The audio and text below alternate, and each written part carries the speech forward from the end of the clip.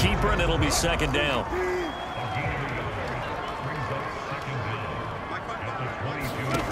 Now it's Wilson. Nowhere to go here. He lost the football. But I believe a Seahawk was able to get a handle on this, so this will remain Seattle ball. A lot of bad news on that play for them, wasn't there? Lost the football, lost a lot of yardage, but I think the good news outweighs it. Able to retain possession. That was big for them. After the sack, they'll come up now 3rd and long. Yeah, I wouldn't be surprised to see them run the ball here just to try and get some space. Now on 3rd and long, they'll look to throw. Oh, he tries to get it to Metcalf, but it's intercepted. Picked off by Nashon Wright.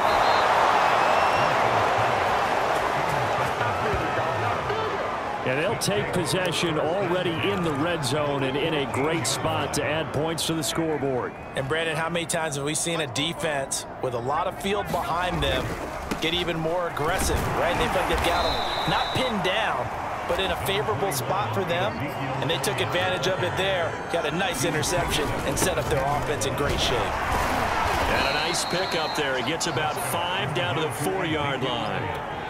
The offense on 3rd down tonight, no problems to this point. And he is into the end zone for a Cowboy touchdown. Ezekiel Elliott with touchdown number 27. That ties Priest Holmes for the 3rd most in a single year. And the Cowboys have taken a 6-touchdown lead.